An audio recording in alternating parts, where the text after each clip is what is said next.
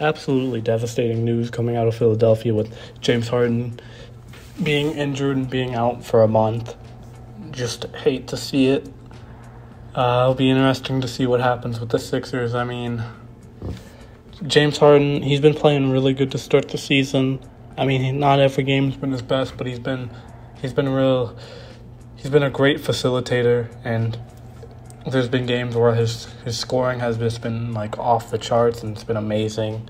Like, there's been games he's looked like just like Houston Harden. So it'll be interesting to see how the Sixers adjust.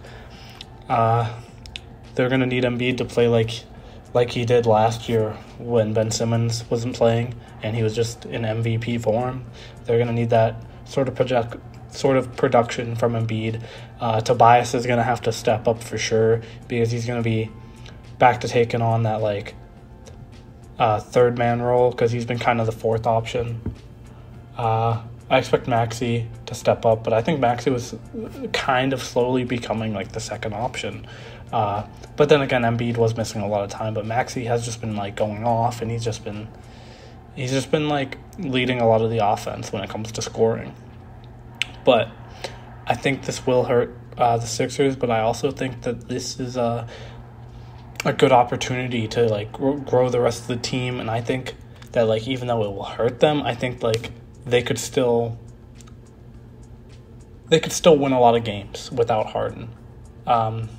I believe it. We'll just have to see how the first few games play out, but I think they'll struggle, but I think they'll still win. You know what I mean? I could be completely wrong because they have just struggled a lot early to start the season, but we'll see what happens and how things go. But absolutely just devastating news, and you hate to see it because Harden's he's an amazing player. He's like a top 5 shooting guard all time, and it's just crazy.